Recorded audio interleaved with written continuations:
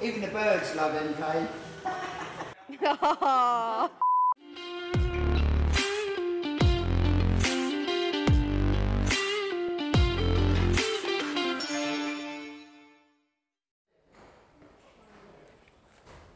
Hi guys, welcome back to MK Sportscars. Back in the workshop here at the moment. Well, something you haven't seen probably in a while. It's the MAN Rush. Was Dax, bought by MAN, sort of been hidden behind the curtains for a long time actually. And this car has come into us, someone who's reached out to us, MAN. I think they're in operation so much these days. We're going to do some work on it because it's been stood for a long time. What's in here? Well, exactly what it says on the tin here. It's got an M3 lump under there. Pretty, let's move out of the way here, shall we? Let's go around the other side. Pretty substantial engine.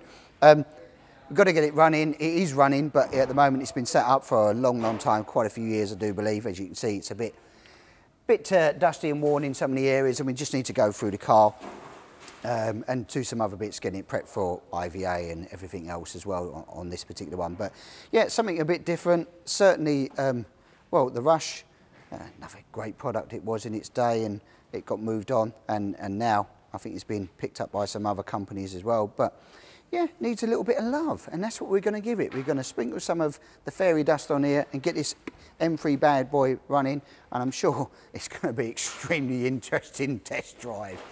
Talking about test drives, well, do you know what? We've got one lined up for you. Let's go and see the orange, same as this, S2000. Where's that gone? What have I done with it? Oh man, scratching my head. This is ridiculous. Where's the blooming car gone? Gone.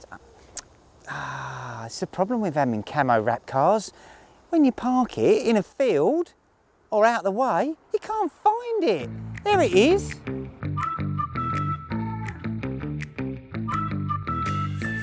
Well, I know it's camo wrapped, but you've probably seen this car being built on our channel. If you've been following the channel over the last few months, it's being built. We built this for a customer. It's a Honda S2000 car. There's a little bit of camo on it, a little bit of personal touches. You've obviously got the orange front wishbones. You've got the orange roll cage, which really glares out at you. You've got the orange embroidered seat on the padded seats that we've got there with a diamond Bentley stitching. There's also the pull ball gear knob, again in that favoured orange colour. There's plenty of orange accents on this car. I did notice as well, if you look at the tyres, seems the orange pen has also been at the tyres as well. So I think the owner of this car is a little bit of a tangerine lover. That orange theme runs right the way through the car. If we pop the bonnet here, you'll see what I mean. Underneath here, we've got yet more orange. So we've got orange coolant tank, we've got orange battery holder, we've got orange rocker cover, there's even orange silicone hoses on this car. And if you look down the front here, there's a sock that goes over the reservoir, and the tails on the sock are orange as well. We now found it, I suppose we better take it out for a test drive, haven't we?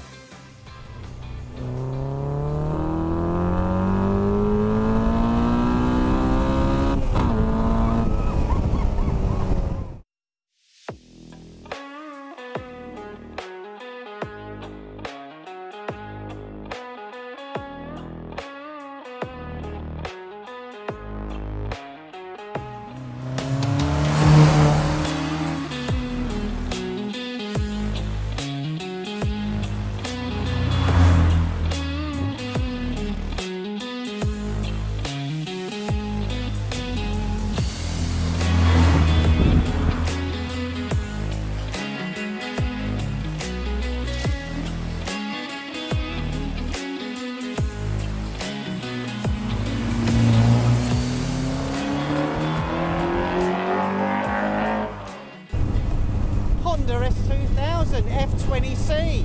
You'll probably tell that from the number plate. So we're another experiment. I'm not going to call it a test drive this time. This is an experiment. So I've got the old GCSE biology specs on so we don't get any bugs in our eyes. 230 horsepower of your finest VTEC engine in this little bad boy. Oh, the grip on this is nuts.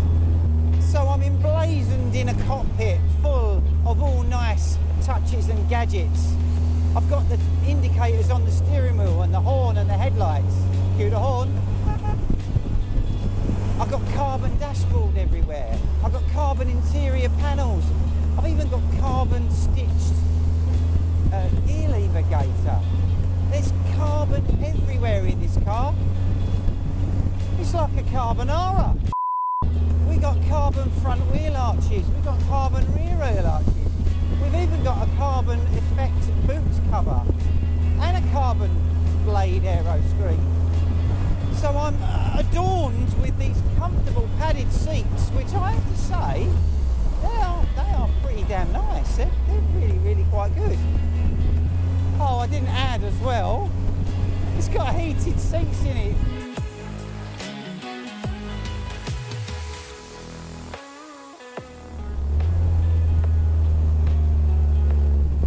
My goodness, the handling on this car is absolutely fantastic. The guys have set it up really, really well. So we're sitting on the Advan Yokohama's tyres. Bloody hell. So we're running on a Yokohama tyres, and this is running a 15-inch wheels.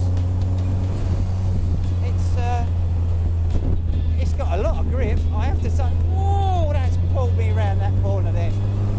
Grip is amazing, absolutely amazing. So I've got the classic dials, which I'm a big fan of the classic dials, and they're branded classic dials as well in here, just to make it look that little bit extra special. All of the nice touches on this car, but the main part is the bit under the bonnet.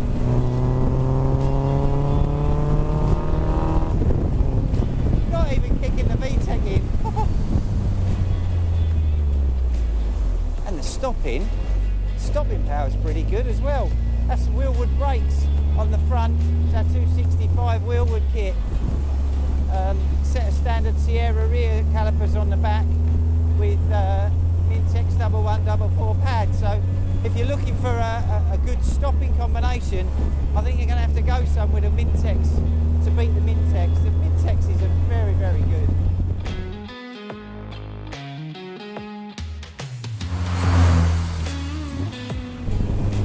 So with the FIO roll cage as well, which has been painted in this orange colour to match the rest of the theme of the car. Just such a great looking car. Gets a lot of attention everywhere it goes. But the best bit of this car is sitting just underneath the bonnet. And when you press that loud pedal, well, should we have a look?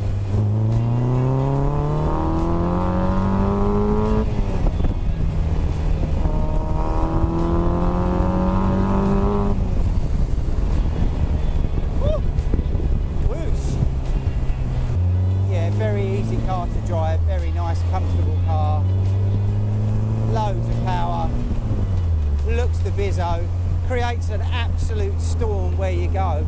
What is not to like about this car?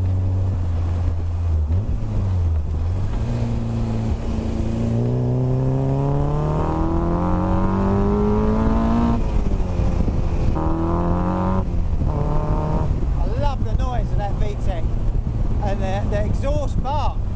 It's absolutely phenomenal. Brilliant. Absolutely brilliant. Very, very addictive. Very, very addictive. So there you go. I hope you've enjoyed the Honda S2000 review stroke biology lesson. I hope it's been a good one for you.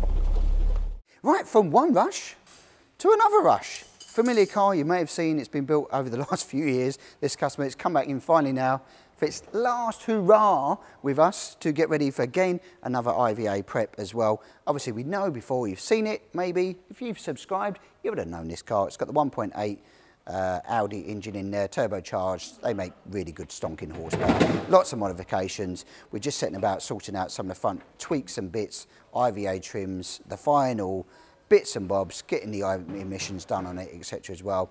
But used to be yellow and black, and it's all been wrapped now in this really killer blue Gotta say, it's quite striking. Even Anna will agree. That's a nod. Yeah, she looks pretty. It's got race technology dash. It's got 7.5-inch Sierra differential in the rear. It's all sort of ready to roll, really. The same as the other Rush that's over there, but that is different. That was a different chassis that when they took over.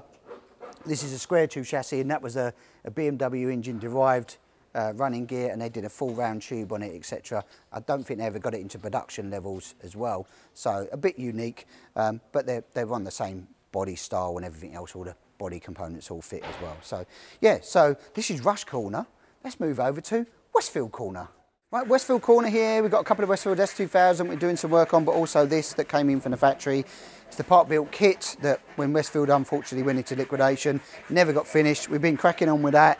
Under the engine bay, basically at the moment, we've been drawing up lists of all the things that were wrong that we're trying to fix now before we bolt any other component on the car. Top wishbones we know we've got to move because they've been made, one's left and one's right, and they've got them on the one-way round. You can tell by this weld, long weld here.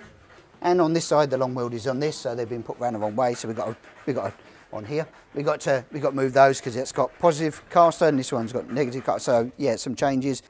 Yeah, so leaks to be fixed. We've got some coolant pipe leaks. We had a little puddle down in here that we got to do. This, as you can see, this sender, yeah, it's leaking. That's one of the things. We've got a little fix. So we're going to go through the car where it is at this level before we bolt on any other components onto the vehicle. Just make sure it's correctly installed, fit for purpose, and obviously IVA compatible. So yeah, but nice looking colour. Do like a grey car. Right, standing over here, Cup car up in here at the moment. Just going to get it onto axle stands. Now, basically, there's a bit of prep work being going on this, as you know. We like to check them over. They're a race car. They get driven extremely hard. They bounce off the limiter. Plenty of track work on it. But if you want to know more about the Cup car and what its race is in, the last race of the season is at Setterton, actually. So it'll be the last race of the season. And of course, we were green to go for next year. So if you want to get into 2023 and want to go racing, then hook us up here at MK Sportscars or RLM Racing and speak to Rich there, who's the main driver behind this, and they can give you the information on the cars. Right, here we are over at the RX5MC R1 car. Seen this over the last few weeks. More progress on it here. Well, engine is the main thing. This is all running now.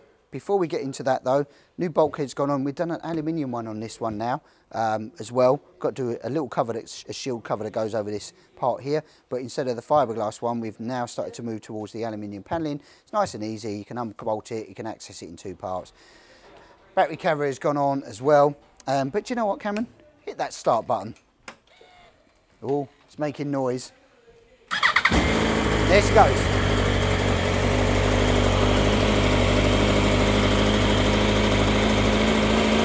Yeah, a little bit. Perfect. So that's perfect. She's all running now. We'll go through it, make sure obviously chicks, get it up to temperatures as we would as normal, and then get it ready, do emissions mapping on it, etc. for IVA. So we're getting close on this now. Just some of the interior parts to finish. We're doing a tunnel top in here, which is we'll finish off, but we're actually going to be putting all the padded tunnel top in here to make it a bit more cleaner, tidier. We love the little carbon tunnel tops to do. Instrumentation's in as well now. So we're using the bike clocks, the standard bike clocks from the car. These are in. Got a nice, don't you like 14,000 RPM? This registered about 13,750, I do believe. So yeah, she's a stonker. So yeah, we're literally on the final stretch on this car now. So it'll be, as soon as we put the tunnel top in, seats will go in, seat belts will go in, and we can then get it on the ground, on its four wheels, start doing the geo on the car. Now remembering this is an RR, so it's fully rose jointed. So we do the geo on this one. Set it up so it's all rose jointed. Got the big brake kits on the front as well, so that's the Mazda brake kit, the vented discs and the wheel kit on there as well. So yeah, she's got a really nice spec car. Right, here we are with the MK Indy R. We spoke to you the other week about it. Well, engine change over time really. It's got a little 919 blade engine in there. What was wrong with the other one? Well, it had a little bit of hole. Unfortunately, it had a problem with this engine. Little hole in the block there. So it's got a complete new engine gone in, donor engine package. We bolted it in. She all starts, runs and goes now. Just the exhaust system to put on. She's all running. Just got to put some new firings in there because the existing ones were a little bit worn out, so tiny little exhaust leak, so some new fire rings to go in there as well. But yeah, it's all good to go, running, driving now, etc. We have test driven it, we just wanted to change these fire rings because these were a little bit worn out, a little bit compressed, so we've got to put some new rings in there just to help seal the exhaust system. But that's just a component part that's got to go in. But then, yeah, be ready to send back to the new owner. Right, upstairs here on the mez, we are literally bolting in brake lines and fuel lines, pedal box, a little MK branded, very nice billet pedal box that we put in there. It's a left-hand drive car. This is hashtag Chad's car. That's going to be going out to the US of E. So just the final prep stuff to do with this, brake lines, fuel lines, say, etc. I think he's having a CBR 1000 lump he's going to be putting in now. And when we're talking about that, let's talk about chassis production. There's a few more here coming in, arriving, that's got to go out. We've just got to finish getting the kits together. We've got some that have got standard cage on them and some that have got the FIA cage on them, some that are just a Volvo. So yeah, they're all on. And if you want to get in the queue, give us a phone call and email. And if you're in the queue already, guess what? Queue's up there for you to see where you are. Right, in this busy workshop at the moment, it's been an amazing week again. The months are flying by. We've got Daxes, we've got Westfields, we've got MEVs, we've got MK Indies, all here. We've got the Phoenix and the Striker. If you want to come down here and see what's going on, or you want some work done on your car, we work on all the brands. So hook us up again, phone call, email, happy to help. That's it for another busy week. Don't forget, press that like, share and subscribe button. And guess what? Yes, we will. We'll catch you next week.